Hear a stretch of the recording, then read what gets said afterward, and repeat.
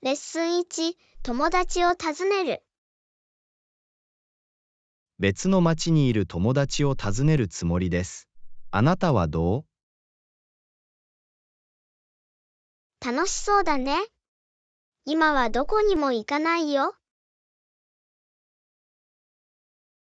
これまでに他の都市の友人を訪ねたことはありますか？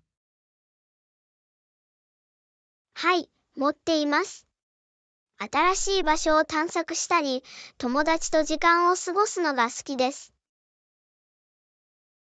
友達を訪ねるとき、普段は何をしますか？私たちは大抵観光に出かけたり、地元の食べ物を食べたり、お互いの生活について調べたりします。それは素晴らしい。私が訪れている町で何をすべきか、何かアドバイスはありますか？ぜひ地元の観光スポットを訪れ、人気のレストランを試してみてください。提案ありがとうございます。必ずチェックしておきます。どういたしまして。お友達を訪ねて楽しい時間を過ごしてくださいね。ありがとう。本当に楽しみです。きっと思い出に残る旅になると思います。楽しんでください。私がします。必ずたくさん写真を撮って、戻ったら君と共有するよ。それは素晴らしいでしょう。彼らに会うのが待ちきれないよ。楽しみにしているものがあるのはいつでもいいですよね。絶対に。それは私たちの生活に興奮と期待を与えてくれます。じゃあ、そろそろ荷造りを始めた方がいい。会話をありがとう、アンナ。どういたしまして、ジョン。安全な旅をして、楽しい時間を過ごしてください。私がします。素晴らしい旅を。レッスン2、電話の選択。良いカメラと長いバッテリー寿命を備えた携帯電話が欲しいです。何かおすすめは？評判の良いブランドの最新モデルを調べることをお勧めします。カメラとバッテリー寿命以外に考慮すべき機能はありますか？画面サイズ、ストレージ容量、処理能力を検討することをお勧めします。好きな特定のブランドはありますか？それはあなたの予算と個人的な好みによります。人気ブランドには、アップル、サムスン、グーグルなどがあります。さまざまな携帯電話のカメラ品質を比較する方法を教えてください。オンラインでレビューを読むか、店舗に行ってカメラを自分でテストできます。バッテリーの寿命は？どのスマートフォンにバッテリーが長持ちするかはどうすればわかりますか？バッテリー容量の大きい携帯電話を探し、レビューやユーザーエクスペリエンスを読んでアイデアを得てください。他に考慮すべき要素はありますか？はい、オペレーティングシステム、ユーザーインターフェース、その他必要になる可能性のある追加機能についても検討する必要があります。価格帯はどうですか？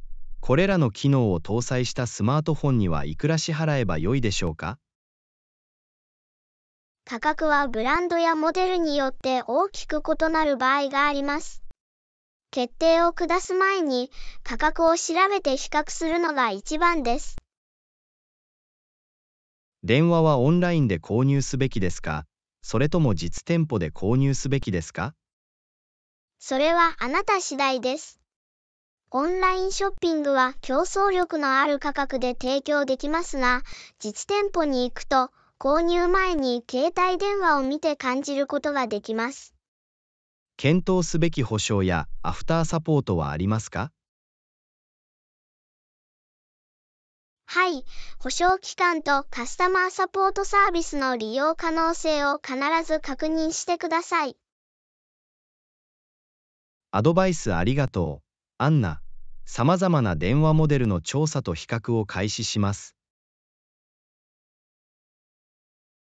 どういたしまして、ジョン。きっとあなたのニーズにぴったりの電話が見つかるはずです。ご協力に感謝します。最終的にどの電話を選ぶか教えてあげよう。それは素晴らしいですね。あなたの決定を聞くのを楽しみにしています。もう一度ありがとう、アナ。すぐに話します。どういたしまして、ジョン。気をつけて、電話検索で頑張ってください。ありがとうございます。さようなら、アンナ。レッスン3、最寄りのスーパーマーケットへの移動。ここから一番近いスーパーに行く方法を知っていますか？はい、そうです。ほんの数ブロック先です。道順を教えてもらえますか？それは素晴らしいことです。私はこの地域に不慣れで、町には詳しくありません。問題ない。まず、交差点に着くまでこの通りを東に進まなければなりません。さて、交差点に着くまで東に行きます。次は何をすればいいの？交差点を左に曲がり、2ブロックほど直進します。交差点を左に曲がり、2ブロック直進します。わかった。次は何？2つ目のブロックの終わりに達すると、右側にスーパーマーケットが見えます。それで、2ブロック歩くと、右側にスーパーがあります。それは明らかだ。ありがとうございます。どういたしまして。見つからない場合は、遠慮なく誰かに助けを求めてください。感謝するよ。スーパーを見張って、必要なら手伝ってもらうよ。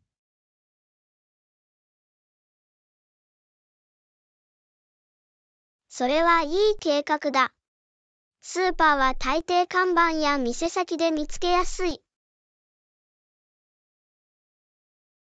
素晴らしい。今は自信がつきました。アンナ、道順をありがとう。どういたしまして、ジョン。お手伝いできて嬉しいです。さらに助けが必要な場合はお知らせください。私がします。もう一度ありがとう、アンナ。今からスーパーに行きます。良い一日を。どういたしまして、ジョン。ショッピングを楽しんで、素敵な一日を過ごしてください。さようなら、アンナ。気をつけて。レッスン4、オンライン食料品ショッピングと店舗での品揃え。オンライン食料品の買い物を試したことはありますか？いいえ、していません。私は自分でアイテムを選ぶのが好きだ。オンライン食料品の買い物は便利です。自宅でくつろぎながら注文できます。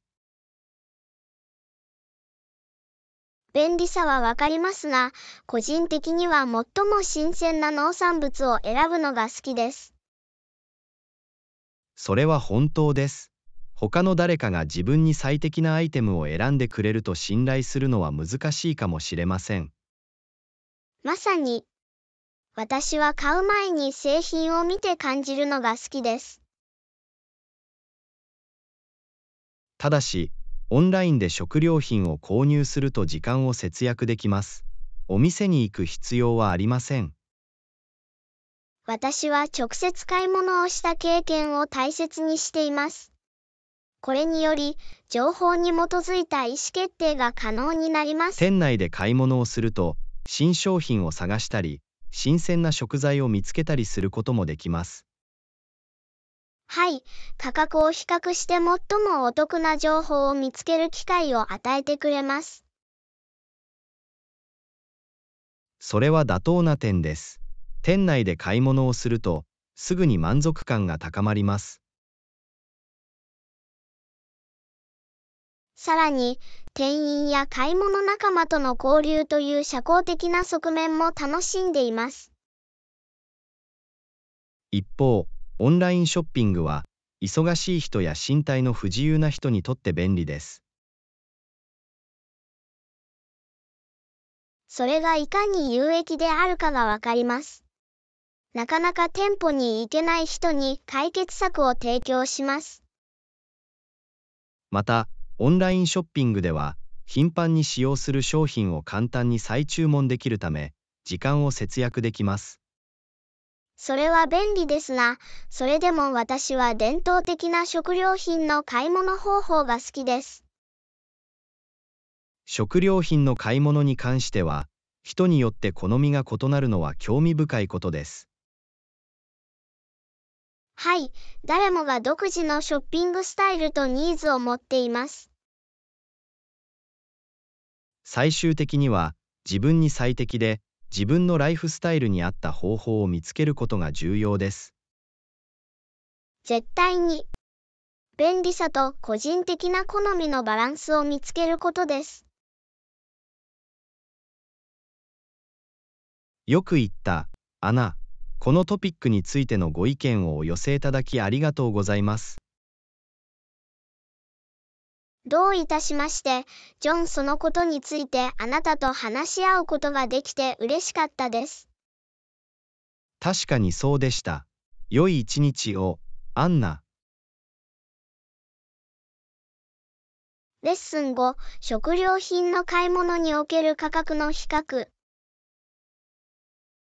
まず価格を比較してみましょう。オンラインと店舗での食料品の買い物で大きな価格差はありますか？変わる可能性があります。オンライン価格は、プロモーションや特別割引によって異なる場合があります。オンライン食料品の買い物に関連して、配送料などの追加費用はありますか？はい、無料配送には配送料または最低注文要件がある場合があります。そして、店内での買い物はどうですか？考慮すべき隠れたコストはありますか？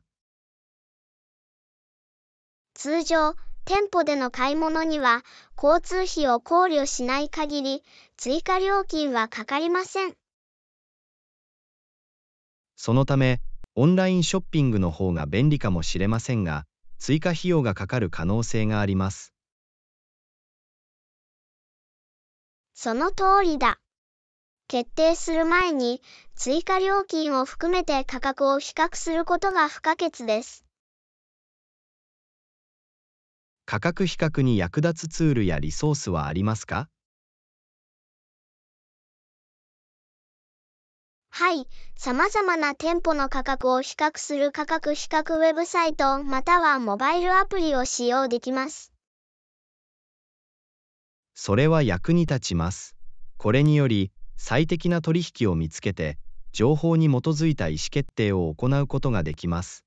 まさに、価格とコストパフォーマンスに注意することが不可欠です。食料品を買うときにお得な価格を見つけるためのヒントはありますか？毎週の売り上げを見守り、クーポンを利用し、価格を比較することが効果的な戦略です。それは理にかなっています。先を見越して、最良の取引を探すことがすべてです。絶対に。時間をかけて価格を比較することで、長期的にはお金を節約できます。アンナ、あなたの洞察に感謝します。決定を下す前に価格の違いを考慮することは重要です。どういたしまして、ジョン役に立つ情報を提供できて嬉しいです。確かに、あなたは持っています。アンナさん、ありがとうございました。素敵な一日を。どういたしまして、ジョン、あなたも良い一日を。さようなら、アンナ気をつけて。レッスン5、新しい靴の価格比較。気になる新しい靴の価格を比較してみよう。何か選択肢は見つかりましたか？はい、オンラインと店舗でいくつかのペアを見たことがあります。価格に大きな違いがないか見てみましょう。さまざまなオンライン小売店で価格を確認しましたか？はい、様々なウェブサイトの価格を比較して、最もお得な情報を見つけました。それは良いアプローチです。割引やプロモーションのオファーは見つかりましたか？はい、一部のオンライン小売店では、特定の靴ブランドの割引や特別プロモーションを実施しています。店頭価格は？実店舗の靴屋に行ったことはありますか？いくつかの店に行って価格を確認し、フィット感と履き心地を試してみました。オンラインオプションと店舗オプションで顕著な価格差はありましたか？全体として、一部のオンライン小売業者は実店舗よりも低価格で提供していましたが、例外もありました。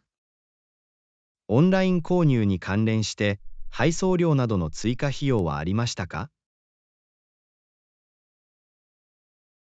はい、一部のオンライン注文には配送料がかかるため、それを全体の費用に織り込みました。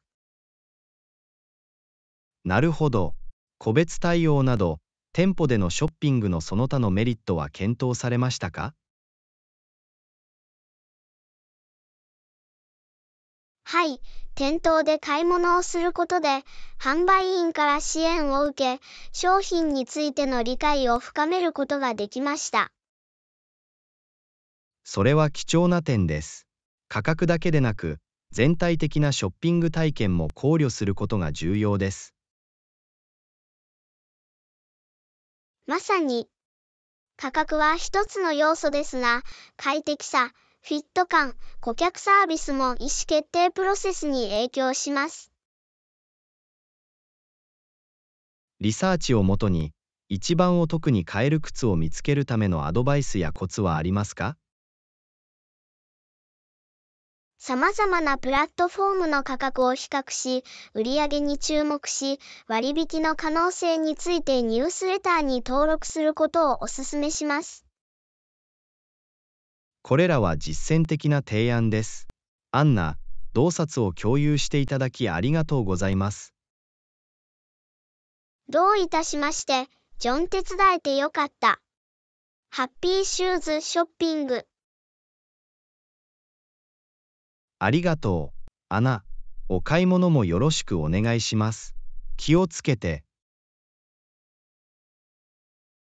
あなたもよ、ジョン気をつけて、完璧な靴を見つけて楽しんでください。さようなら、アンナ。次回まで。レッスン6、改善のための声を上げる。物事がすぐに改善されることを願っています。その問題について話せてよかった。はい、前向きな変化をもたらすためには、懸念を表明する必要がありました。問題を長引かせるのではなく、対処することが重要です。絶対に。声を上げることで、改善の機会が生まれます。私たちの声が聞かれ、真剣に受け止められたことを知って心強いです。はい、それは私たちの意見やフィードバックが評価されていることを示しています。問題に効果的に対処するには、オープンなコミュニケーションチャンネルが不可欠です。確かに、オープンなコミュニケーションの文化を育むことは成長と進歩につながります。懸念事項について話し合うことで、状況全体の改善に貢献します。絶対に。私たちの行動はポジティブな結果と解決につながります。率先して自分の考えや懸念を表明できて嬉しいです。環境を形作る上で私たちには発言権があることを知ることは力になります。私たちの意見が重要であり、違いを生むことができることを思い出させてくれます。はい、私たちの声には前向きな変化をもたらす力があります。この問題への取り組みにおけるご支援とご協力に感謝します。同じように、ジョン。改善を提唱するパートナーがいるのは素晴らしいことです。力を合わせれば、すべての人にとってより良い環境を作ることに取り組むことができます。確かに、共同の努力の方が大きな影響を与えます。私たちの会話と、それがもたらしたポジティブな結果に感謝しています。私も、ジョン、それは声を上げることの重要性を証明しています。ありがとう、アナ。開かれた対話と前向きな変化を引き続き奨励していきましょう。レッスン7、ニューヨーク市のランドマークを探索する。ニューヨーク市にいるときは、タイムズスクエアとセントラルパークを訪れることを忘れないでください。タイムズスクエアとセントラルパークは、訪れる価値のある象徴的なランドマークです。タイムズスクエアは、活気に満ちた雰囲気と目を見張るような看板で知られています。エンターテイメント、ショッピング、ブロードウェイショーの賑やかな中心地です。セントラルパークは、賑やかな街に囲まれた静かな隠れ家です。美しい風景、散歩道、レクリエーションアクティビティを楽しめる広大な緑地です。タイムズスクエアは、明るい光とエネルギーで特に夜は魅力的です。その独特の魅力と活気ある雰囲気から、必ず訪れるべき場所です。セントラルパークは、コンクリートジャングルからの逃避に最適です。都心にこんなに大きな公園があるのは新鮮です。タイムズスクエアは、人々を観察したり、街の活気に浸ったりするのに最適な場所でもあります。絶対に。ニューヨークシティの本質が感じられる、活気に満ちたダイナミックな場所です。セントラルパークには、セントラルパーク動物園や象徴的なベセスダテラスなど、さまざまなアトラクションがあります。公園のさまざまなセクションやランドマークを探索するのは楽しい体験です。タイムズスクエアの周辺にはショップ、レストラン、劇場があり、さまざまなエンターテイメントを楽しめます。ショッピング愛好家やブロードウェイのショーやミュージカルを求める人の中心地です。セントラルパークの美しさと静けさは、のんびりとした散歩やピクニックに最適です。ペースの速い都会の生活からしばらくの免れることができる穏やかなオアシスです。タイムズスクエアの活気に満ちたエネルギーとセントラルパークの自然の美しさを体験する機会をお見逃しなく。確かに、これらはニューヨーク市で最も象徴的で愛されている場所の2つです。これらのランドマークを探索し、ニューヨーク市が提供するすべてを楽しむ素晴らしい時間を過ごしていただければ幸いです。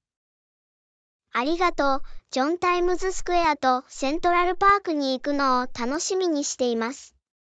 忘れられない経験になるでしょう。どういたしまして、アンナ。旅行を楽しんで、たくさんの写真を撮ってください。そうするよ。ジョン推薦とサポートをありがとう。素敵な時間を、アンナ。安全な旅を。レッスン8、色で表現する。これらの色は間違いなく存在感を放ちます。はい、イベントで目立ちたいです。絶対に。鮮やかな色を選ぶと、記憶に残る印象を与えることができます。大胆な赤いスーツを着ようと思っています。人目を引くし、自信の表れです。赤はエネルギーと強さを象徴する力強い色です。目立つこと間違いなしです。あなたはどう、アンナ？個性的な色はお決まりですか？印象的なコバルトブルーのドレスを検討しています。ユニークで魅惑的な色ですね。コバルトブルーは素晴らしい選択です。優雅さと洗練さを醸し出す色です。ありがとう。ジョンイベントの雰囲気を引き立たせ、自信を持てるようになると思います。自信を持ってもらい、自分のスタイルを反映した色を着ることが重要です。絶対に。私たちが着るものに満足していると、自信が高まります。鮮やかな色を選ぶことで、自分自身を表現し、個性をアピールすることができます。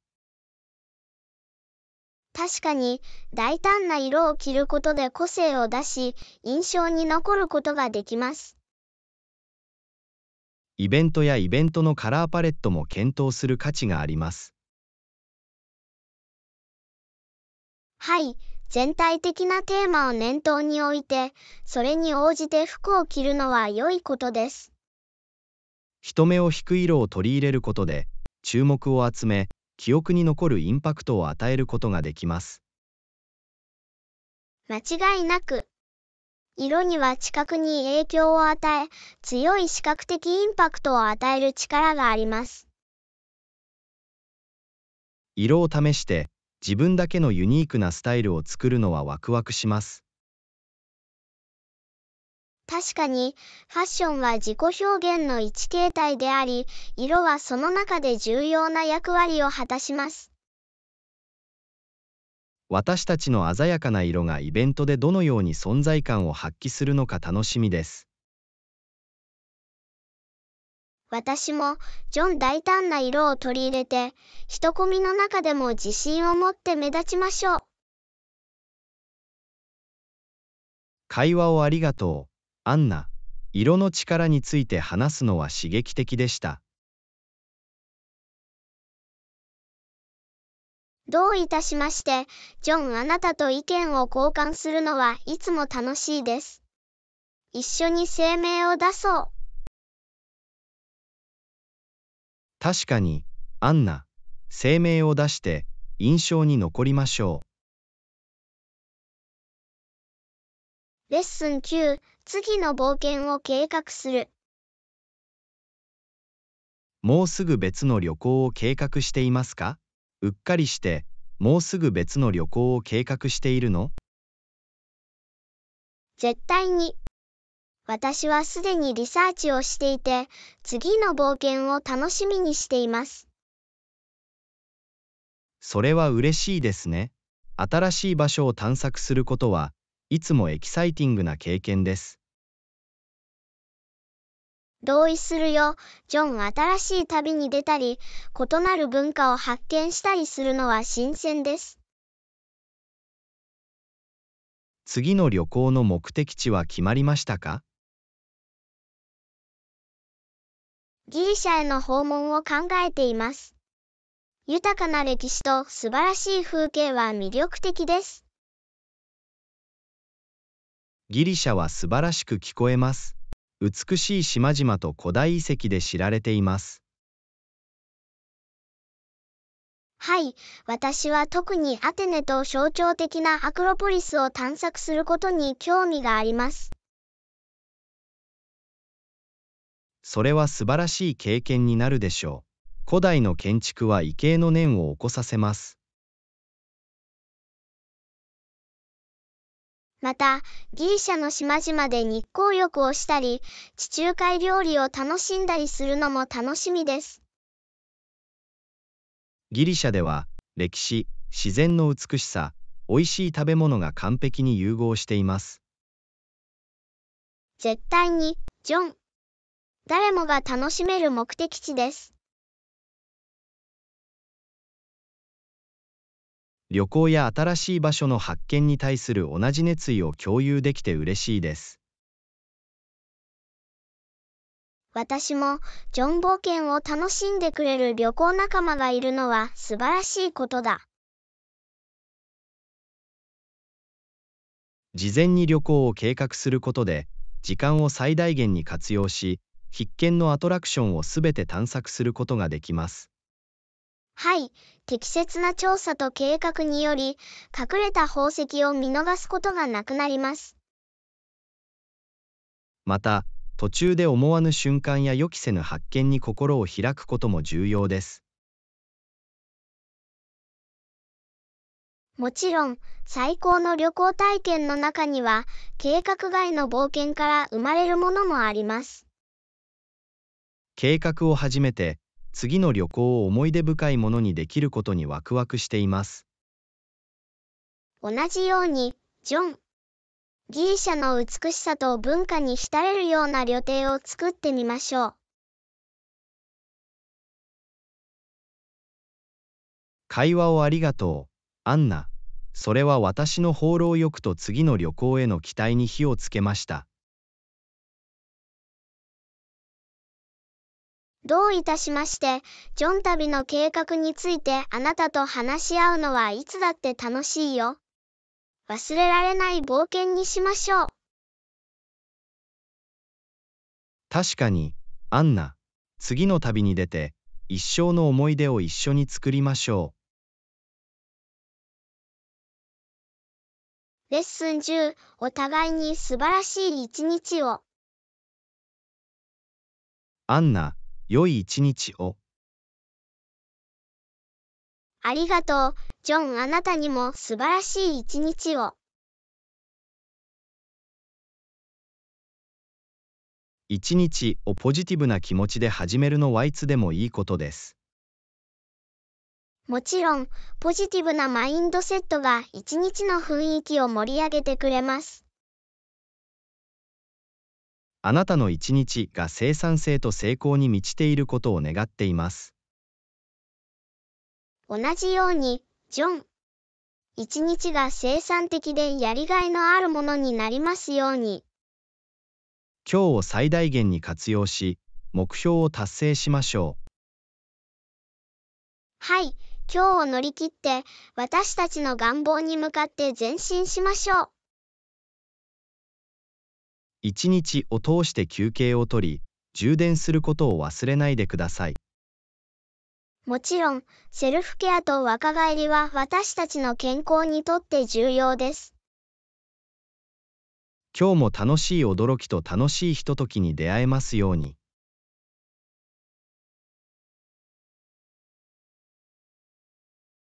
ありがとう、ジョン。あなたにも同じことを望みます。あなたの一日が幸せで満たされますように。どんな課題にも前向きな姿勢と決意を持って取り組みましょう。確かに、前向きな考え方は、障害を克服し、最善を尽くすのに役立ちます。タスクと責任に取り組むときは、集中力とモチベーションを維持してください。あなたもよ、ジョン。一日中集中してやる気を保ちましょう。時間をかけて些細なことに感謝し、今この瞬間に喜びを見つけることを忘れないでください。もちろん、小さな瞬間に感謝の気持ちを見つけることは、私たちの一日をより充実したものにすることができます。私たちの友情とお互いにもたらすポジティブなエネルギーに感謝しています。同じように、ジョン。私たちの友情はインスピレーションとサポートの源です。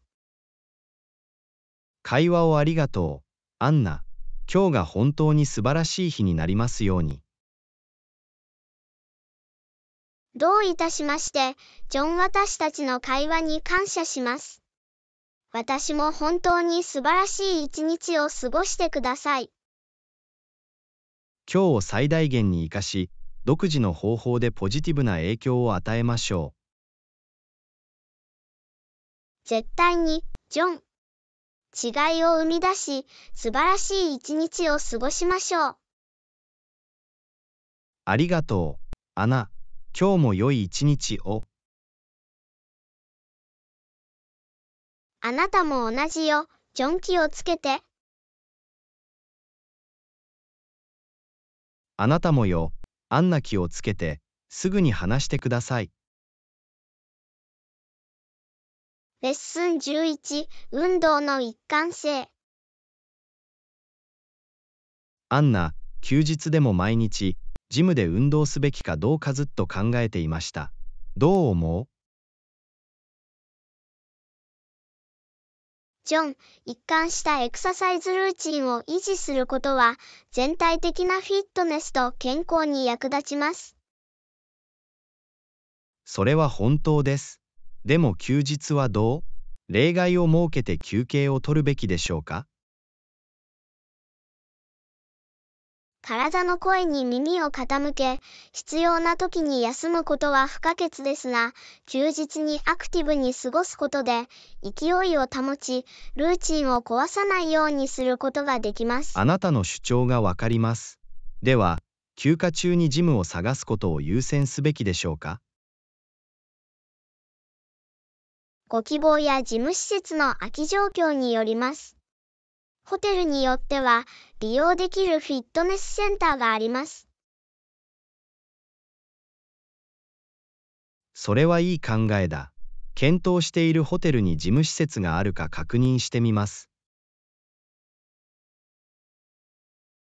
さらに、ジムが見つからない場合は、ランニングや体重のエクササイズなど、他の身体活動を試してみることもできます。そうですね。状況に適応し、アクティブでいるための代替方法を見つけることが重要です。絶対に。重要なのは、休暇中にエクササイズを変更することになったとしても、エクササイズルーチンの一貫性を保つことです。今わかりました。場所や時期に関係なく、一貫性が重要です。まさに、運動に専念することで、長期的にはその恩恵を受けることができます。アドバイスありがとう、アンナ。これについて明確な見方をしておくと役に立ちます。どういたしまして、ジョン。お手伝いできて嬉しいです。一貫性を保つことが進歩の鍵であることを忘れないでください。それを念頭に置いて、休暇の計画に運動を取り入れようと思います。アンナ、ありがとう。どういたしまして、ジョン素敵な時間とアクティブなホリデーシーズンをお祈りします。ありがとう、アナ。気をつけて、また会いましょう。レッスン12、パーソナルセラピーとしての心。心はパーソナルセラピーみたいなものだと思うよ。確かに、私たちの考えや考え方は私たちの幸福に大きな影響を与えます。私たちの思考がどのように私たちの感情や全体的な人生観を形作ることができるかは魅力的です。はい、ポジティブな考え方を育むことは、より充実したバランスの取れた生活につながります。心の健康を大切にすることは、身体の健康を大ごとにすることと同じくらい重要です。これ以上は同意できませんでした。心の健康を育むことが優先されるべきだ。瞑想やジャーナリングなどのアクティビティに参加することで、心を落ち着かせ、内省を促すことができます。こうした実践は、明確さを感じさせ、自分自身をよりよく理解するのに役立ちます。自分の考えや感情を処理できるパーソナルセラピーセッションをしているようなものです。もちろん、これらの実践により、私たちは内なる空間を作り、自分の中に平和を見つけることができます。時々、少し時間をとって立ち止まって呼吸するだけで、私たちの精神状態に大きな違いが生じる可能性があります。マインドフルネスとその瞬間にいることは、ストレスや不安を軽減するのに役立ちます。ストレスを管理する健康的な方法を見つけることは、私たちの全体的な健康にとって非常に重要です。間違いなく、私たちが楽しむ活動に参加することは、ストレスを和らげ、リラクゼーションを促進するのに役立ちます。セルフケアを優先し、心と魂に栄養を与える活動に時間を割くことが重要です。もちろん、セルフケアは利己的ではありません。心と体の健康を維持するためには欠かせません。ポジティブな影響と支えとなる関係で自分自身を取り巻くことも、私たちの精神的健康に貢献することができます。はい、強力なサポートシステムを持つことは、困難な時期に慰めと励ましを与えることができます。私たちには自分の考えを選び、前向きな内部対話を生み出す力があることを覚えておくことが重要です。もちろん、ポジティブな考え方を育むには練習が必要ですが、それは私たちの生活に大きな影響を与える可能性があります。会話をありがとう、アンナ。心の健康の大切さを探ることができてとても勉強になりました。どういたしまして、ジョン。私はいつも個人の成長と幸福に関する話題について話すのが好きです。これからも心の健康を優先し、心の育て方を意識して努力していきましょう。同意しました、ジョン。ポジティブな考え方を育み、充実した人生を送る方法を模索し続けましょう。絶対に、アンナ。気をつけて、すぐに話してください。レッスン13、見込み客の育成と効果的な販売促進。見込み客を育成して売り上げを伸ばすには、今でも効果的な方法です。もちろん、強力なリード育成戦略を維持することは、ビジネスの成功にとって不可欠です。関係を構築し、潜在的な顧客に価値を提供することは、長期的なロイヤルティにつながります。はい、お客様のニーズを理解し、パーソナライズされたソリューションを提供することで、信頼を築くことができます。見込み客をフォローアップし、関連情報を提供することで、会話を続けることができます。間違いなく、一貫したコミュニケーションは、常に心に留め、信頼関係を築くための鍵です。電子書籍やウェビナーなどの貴重なコンテンツを提供することで、専門知識を紹介し、見込み客を引きつけることができます。教育リソースを提供することは、信頼を築くだけでなく、企業を信頼できる権威として位置づけることにもなります。見込み客の特定のニーズや関心に合わせて内容を調整することが重要です。パーソナライゼーションは、私たちがお客様の個々の要件を大切にし、お客様の成功に投資していることを示しています。リードエンゲージメントを追跡して分析することで、リードの好みや行動に関する洞察を得ることができます。彼らの行動を理解することで、アプローチをカスタマイズし、的を絞ったメッセージを届けることができます。自動化ツールを利用することで、リード育成プロセスを合理化し、時間を節約できます。自動化は、適切なメッセージをタイムリーに送信し、一貫したエンゲージメントを確保するのに役立ちます。ただし、自動化とパーソナライゼーションのバランスを取ることは重要です。確かに、コミュニケーションにおいて人間味を保つことは、本物のつながりを築くために不可欠です。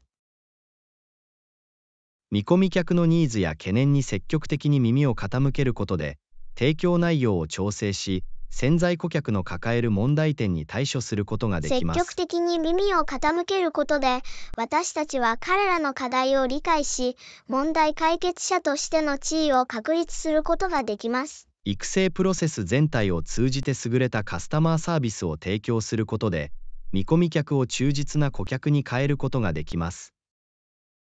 期待以上の成果を上げることで、印象に残り、リピートビジネスを促進できます。リード育成戦略を継続的に改善し、最適化することは、競争力を維持するための鍵です。常に結果を評価し、調整を行うことで、継続的な成功が保証されます。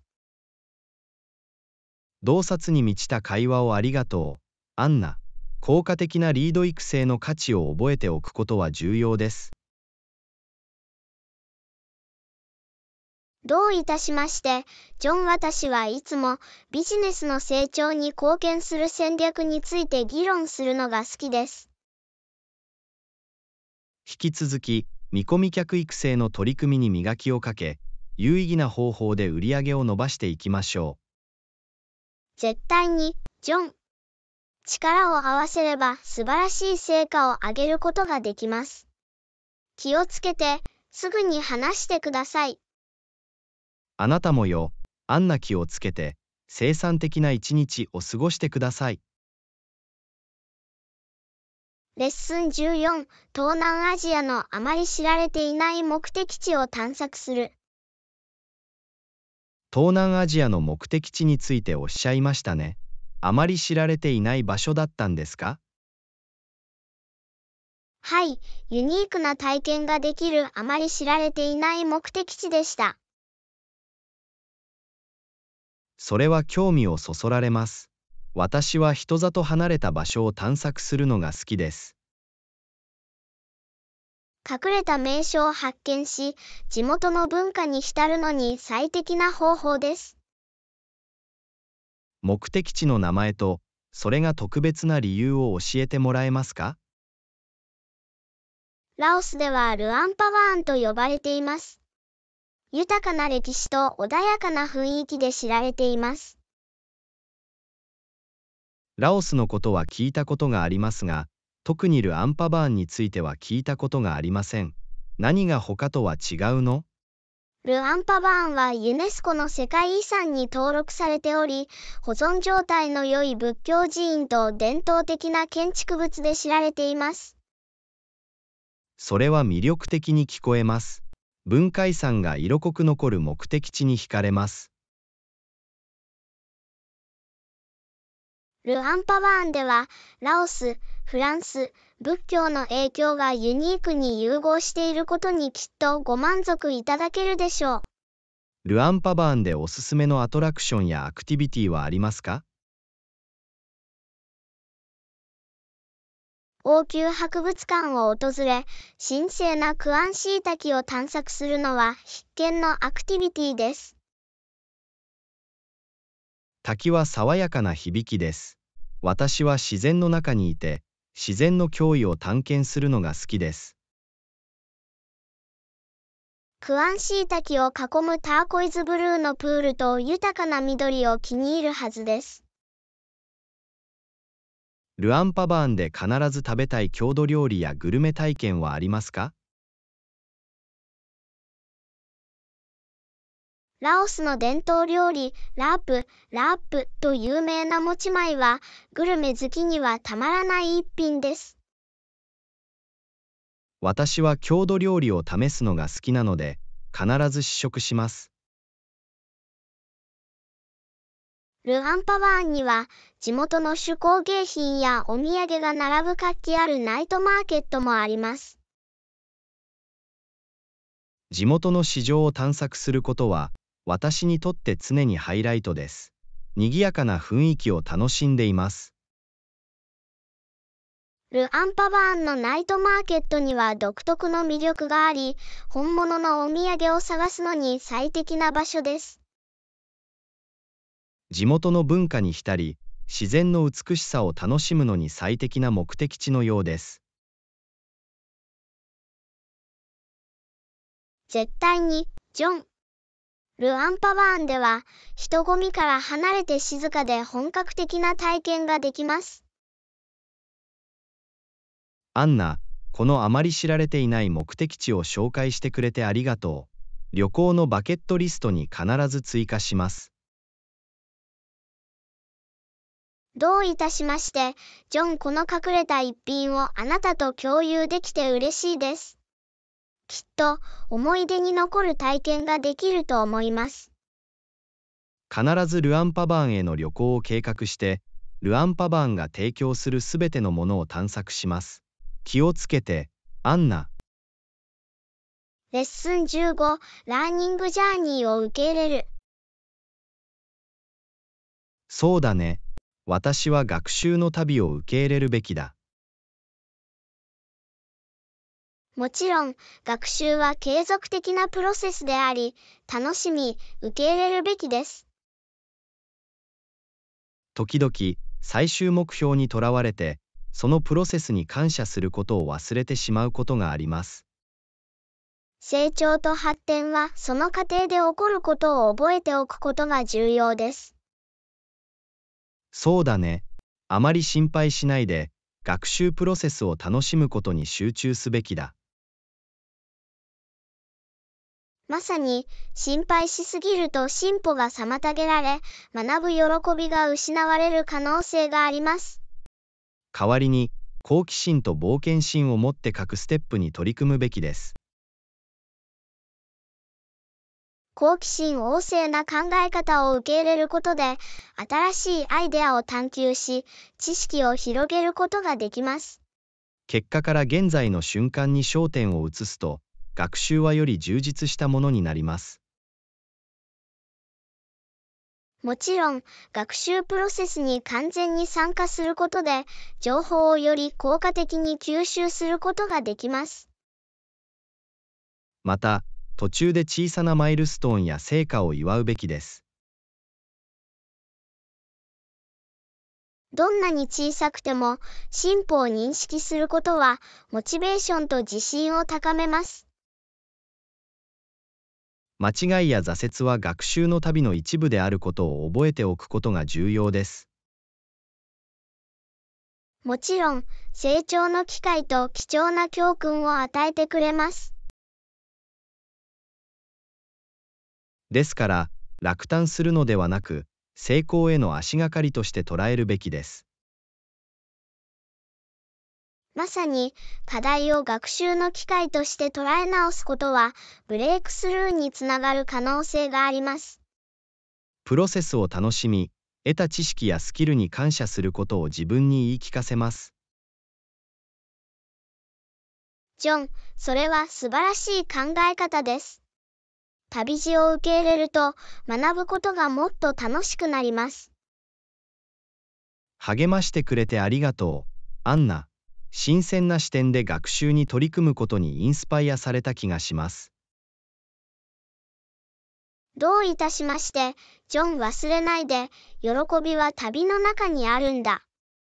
プロセスを楽しんで、成長し続けてください。そうするよアンナ。これからも学び続け、一緒に成長していきましょう。素晴らしい一日を。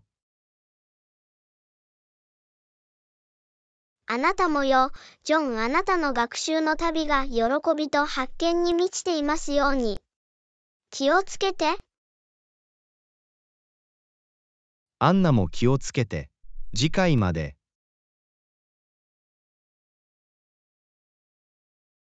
レッスン16、魅惑的なパリとエッフェル塔。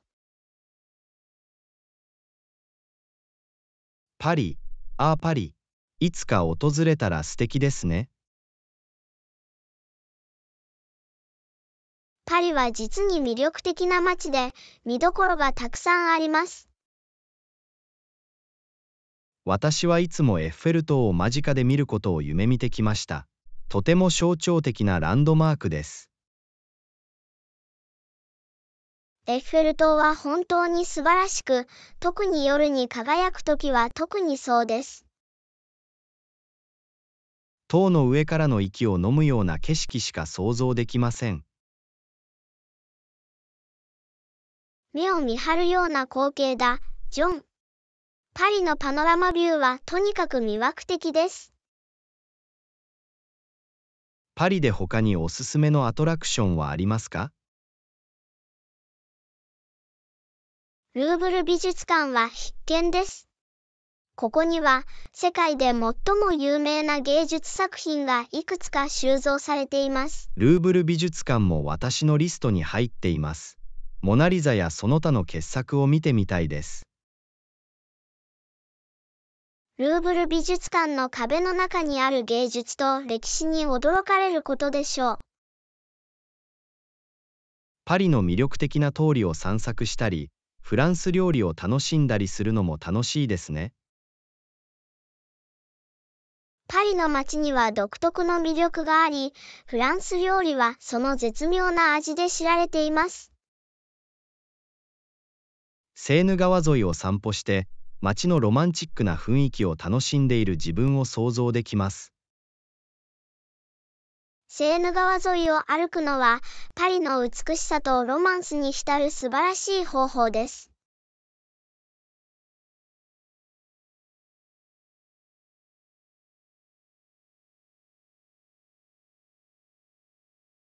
モンマルトルは探索する価値のある地区です。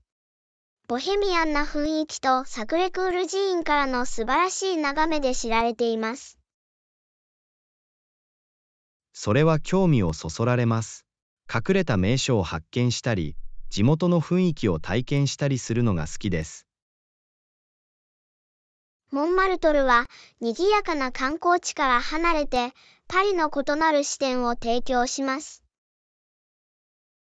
パリの芸術、文化、歴史に浸るのが待ちきれません。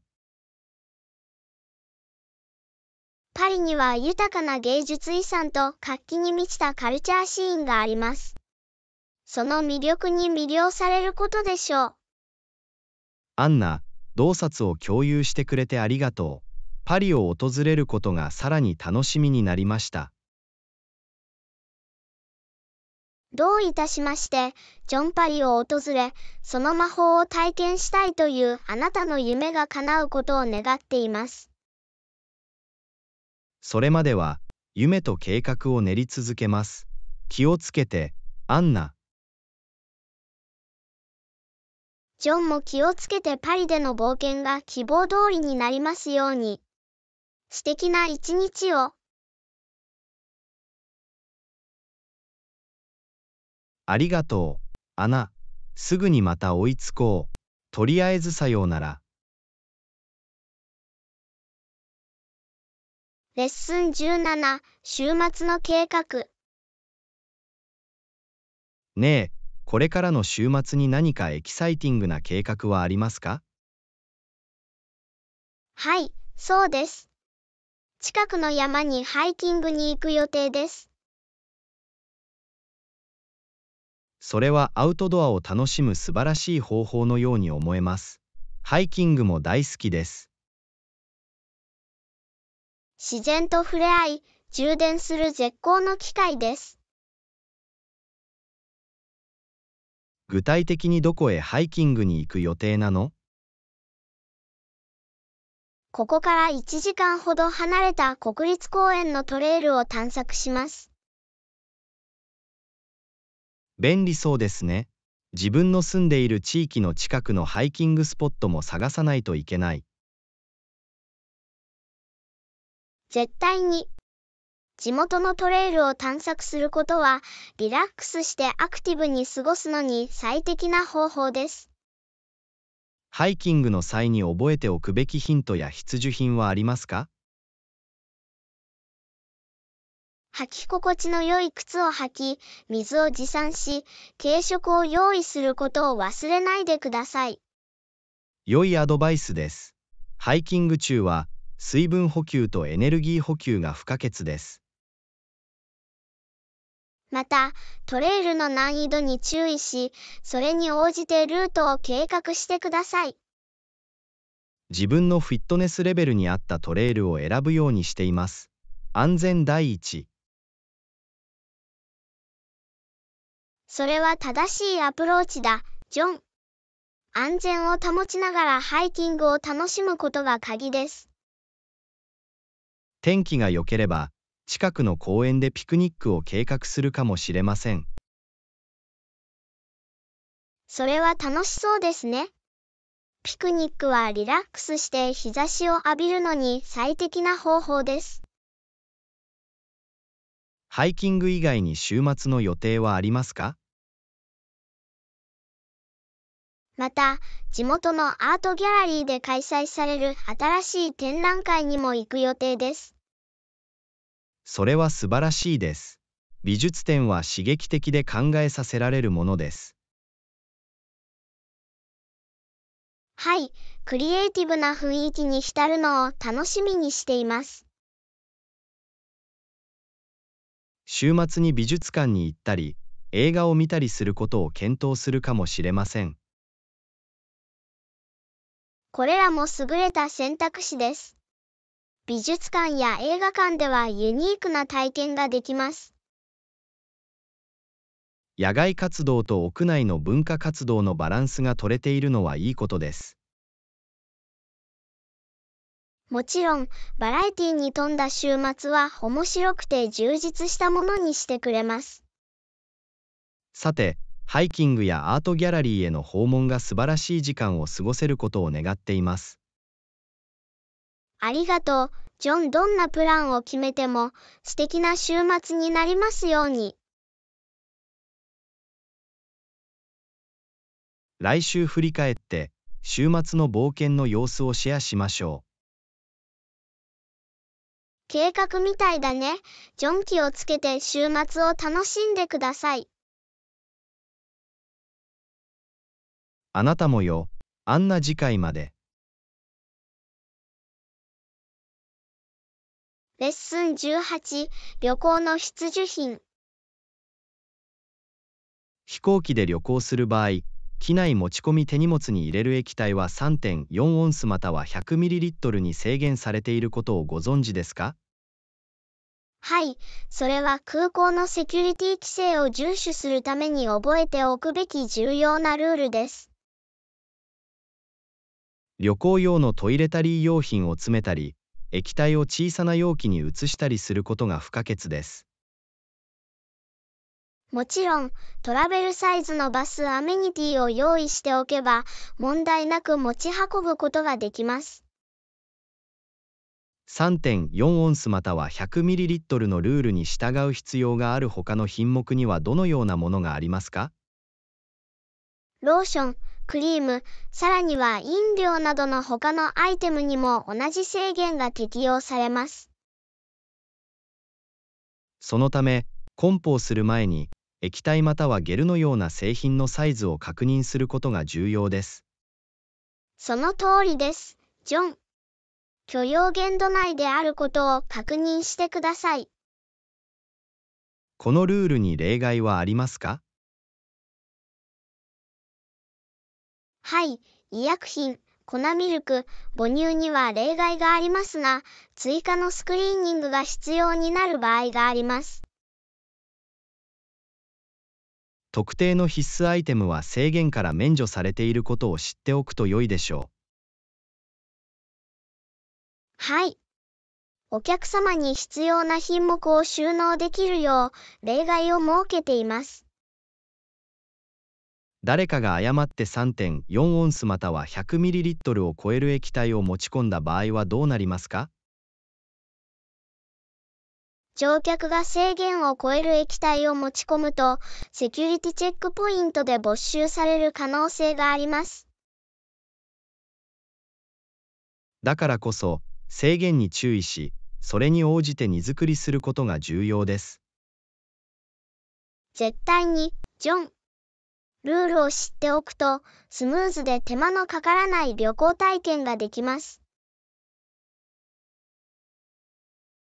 液体物以外に、機内持ち込み手荷物の制限はありますか？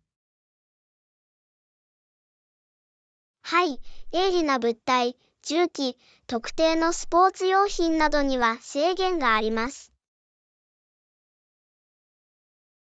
問題が発生しないように、梱包前に禁止品のリストを確認することが重要です。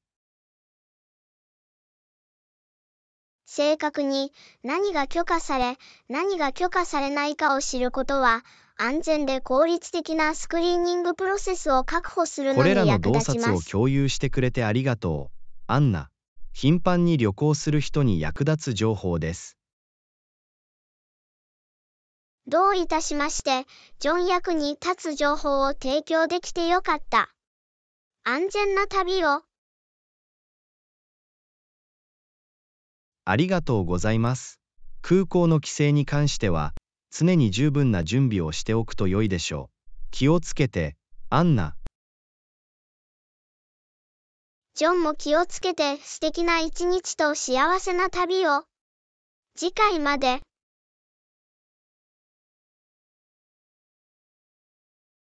次回まで。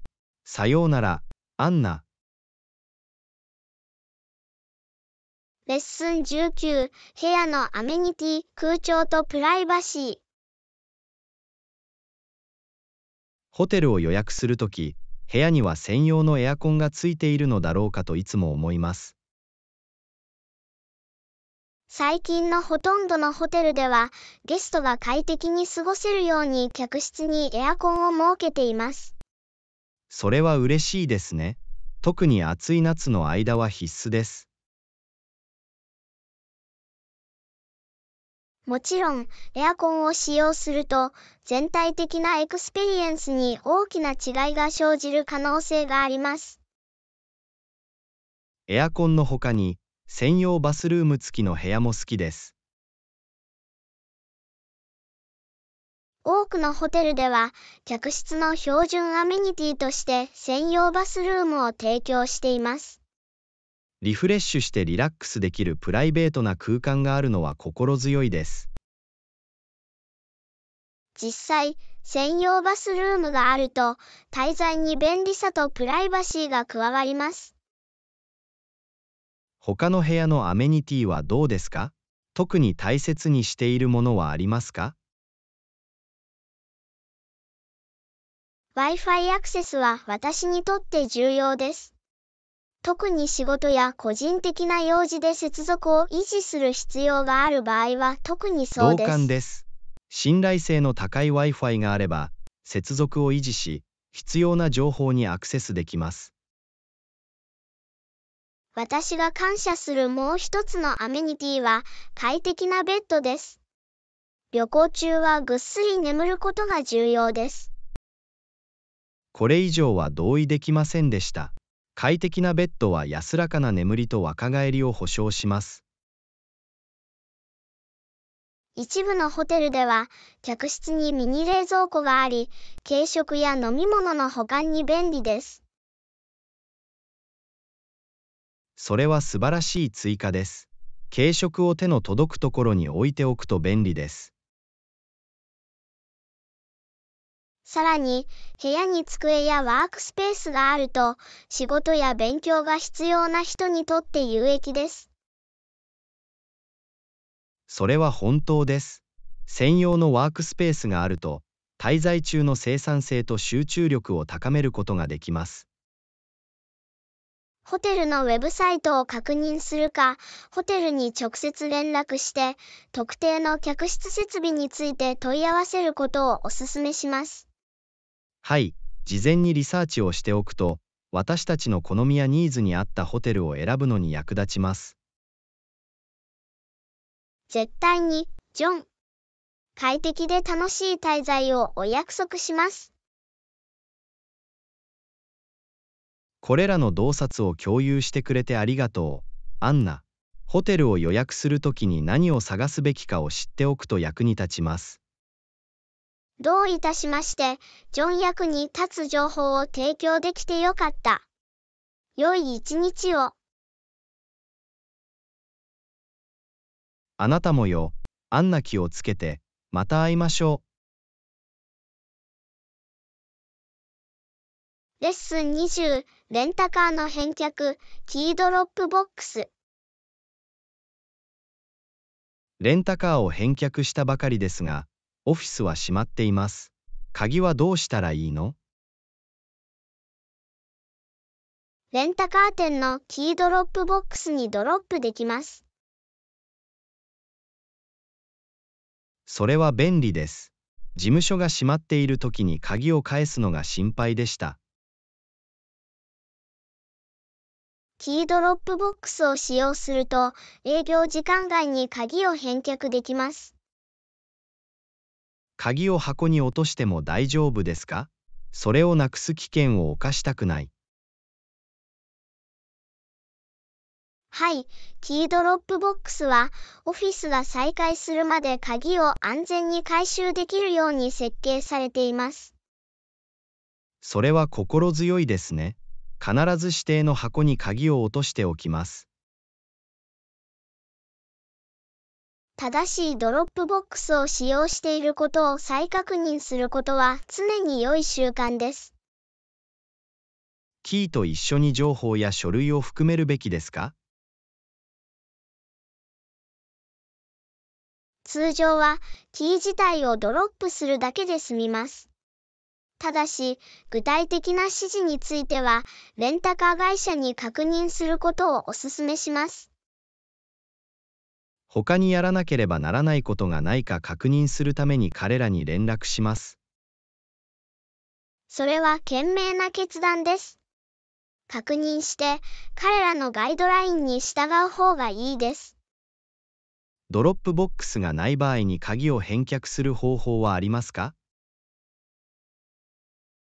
場合によっては、レンタカー会社が鍵の返却について、ホテルのフロントに預けるか、安全なロックボックスを使用するなど、代替手段を用意していることがあります。念のため、これらのオプションについても問い合わせます。混乱や不便を避けるために、手順を明確にしておくことが常に最善です。アドバイスありがとう、アンナ。キーリターンの処理方法を知っておくと役に立ちます。どういたしまして、ジョンをお手伝いできて嬉しいです。良い一日を。あなたもよ、アンナ気をつけて、また会いましょう。